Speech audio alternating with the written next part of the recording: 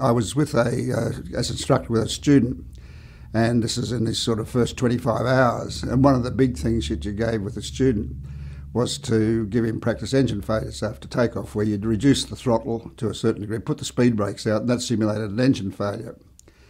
Depending on the speed, you either just pulled straight up and ejected, or if you had enough speed, you pulled up and looked back over your shoulder, and if you assessed you could make the cross runway, you'd come back on it.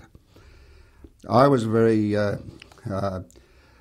strong on procedure, cockpit procedure, and the canopy jettison was a D-ring located in front of the throttle of the instructor in the centre of the instrument panel. So the pilot in the left-hand seat, which was the student, he actually had to, if he had the engine failure, he actually had to change hands, bring his left hand across to the control column, go out and pull the D-ring to get rid of the canopy, because you had to manually eject the canopy because you couldn't eject because of a big metal frame that came over your shoulder. My technique with the students was to get them with a closed fist to touch that, they just hammer the back of it, so that they got used to going there. This particular student, he'd done it about 5 or 6 times before.